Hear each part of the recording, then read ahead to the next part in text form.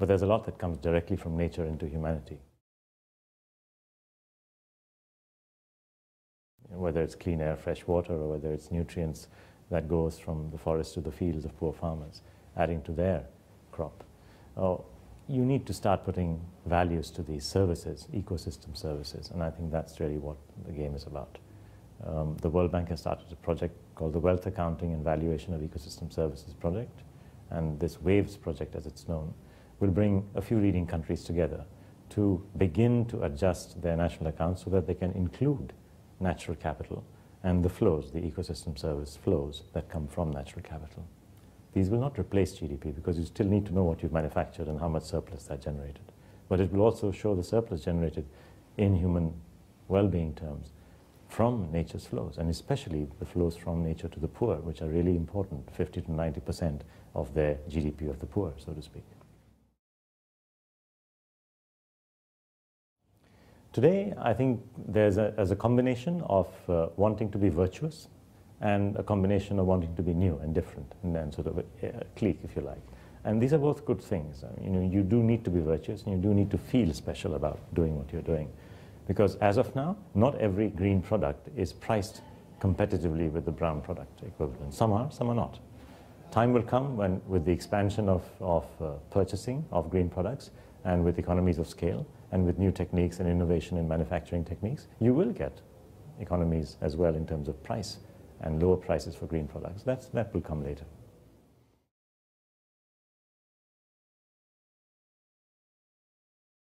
There are many companies which are moving forward. You know, what tends to happen is that people see the storm coming and they take cover, or they move their location, or they change their strategy. People are seeing the storm coming of the constraints to growth, of the constraints to the natural resources that they use for their normal business. And therefore, they're changing their business models. They're beginning to be more accountable for what they use out of nature. They're beginning to report some of these actions. They're beginning to reduce and be efficient in the use of materials, and so on and so forth. So these are anticipatory moves. There's no panic right now in their minds. Perhaps there should be, but there's no panic in their minds right now. It's much more a question of anticipating a change and positioning yourself better to be able to capture a better market share, more loyal clients, and more profits when the time comes. I think in some respects the storm is here, right? The thing is, the storm is not in one dimension. It is in many dimensions. The biodiversity storm and the climate storm have started. There are countries where you're beginning to see severe impacts of flooding and droughts, cyclones, and weather events which are just not sounding normal.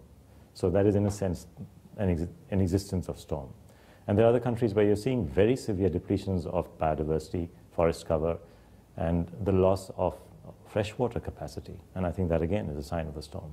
But then there are other aspects of the storm in terms of the use of subsoil assets, especially oil and coal. And prices have gone up, but not to levels which make it too uncomfortable to use. So that may come later. Who knows? The energy storm may follow.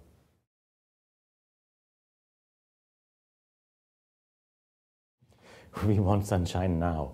Okay, so the point is, what we are walking into is not like an English rainfall. It's more like an Indian monsoon. 8 rains, 8 pours, cats and dogs, right? You don't want to be in that without a proper umbrella or without cover and comfort.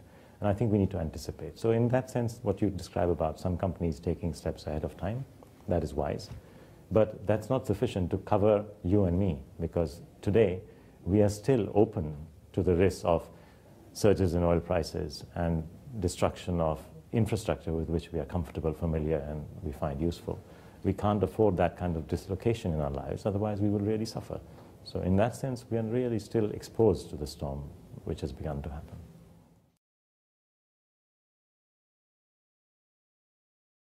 But this is really the first generation of leaders that has all of the information that it needs to act, and none of the excuses that previous generations had. So in that sense, it is really the first generation that has the ability to take action, and the last generation which has the ability to not take action. So they're at a critical turning point, if you like. And I think you will see some leaders breaking ranks. And this morning you heard from the Prime Minister of Barbados, his view of Barbados and his country and what he wants to do. If you were to take him, take what he said and transplant it into the mouths of other national leaders, it just wouldn't sound that it was them speaking. So clearly he's seen something. He's reacting in a way because he sees the impact on his society. And he's very careful to distinguish the Barbados economy from the society of Barbados. He said it clearly. His economy, Barbados is not just an economy, it is a society. And it's not just about the total amount that they consume, produce, or sell, but it is about the well-being of his people. So you'll see some of these leaders coming forward, but others will have to adjust their mindsets and follow. And I think once again it's a question of collective recognition of the issues and collaborative solutions to the problems.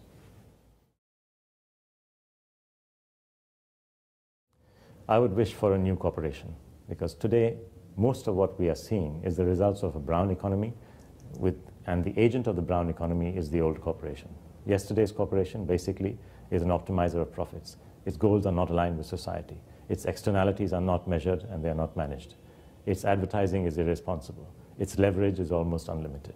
These are not ways of managing a business in a wise way.